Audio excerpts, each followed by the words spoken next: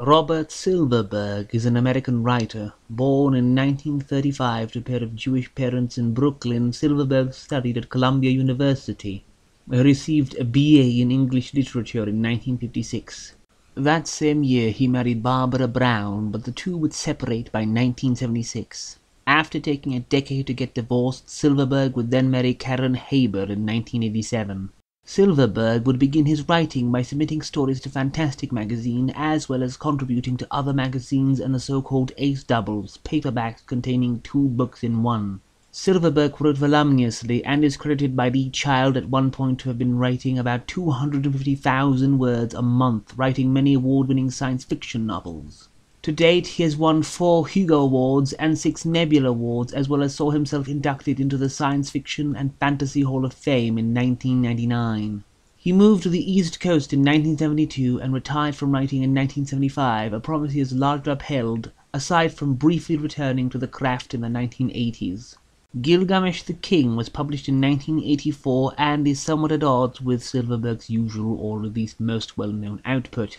The book narrates the early life, youth, and ascension to the throne of Uruk by Gilgamesh, as well as his meeting with Enkidu, the battle with the Bull of Heaven, the lengthy expedition to the Cedar Forest, and him constantly fighting to thwart the machinations of the Inanna priestess of Uruk, who wishes to manipulate him to her own ends.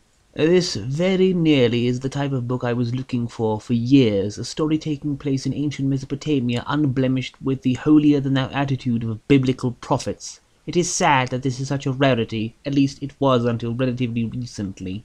The background for the story is rich and is very well executed, perhaps only the fact that the amount of gods Silverberg names at times is rather small, though of course that may have been something to do with trying to put oneself into the mindset of a man of the 25th century BC before the growth and expansion of the religious landscape in succeeding centuries. That would be probably one of the only explanations I can think of for invoking such a small amount of deities, considering the sheer unbridled amount of them in existence in Mesopotamia, even at the time. There is also understandably some inconsistency with more modern interpretation of the mythology in ancient texts, but considering the fact that the sources used for it, if cited at all, were at least ones from around the 1950s, these are also completely excusable. However, there is one thing I cannot forgive Silverberg for having done, and that is to reduce all the genuine supernatural trappings of the original myth down to visions and ecstatic possessions.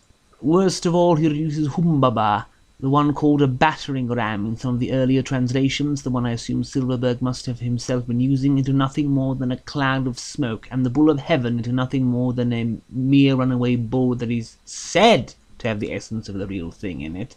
The former pains me especially, as I have always since my earliest childhood been fascinated by giants, and though the Greeks have more than you can shake a stick at, I would have loved to see how this would have been handled in a less realistic fashion. The setup until the moment when it is revealed that Humbaba is supposedly only a column of smoke is really tense and leaves you on the edge of your seat, but the reward is rather disappointing. There is also the flawed story, which is scaled down a peg where Zeusudra is now not even an immortal, but is instead just one of a series of people holding the same title over time. Oddly enough, Silverberg wrote a sequel of sorts to the book, with Gilgamesh in the Outback, which includes stories with his character Gilgamesh encountering other characters, including Picasso in the afterlife. And you have to wonder why he couldn't have just went along with it for the original story.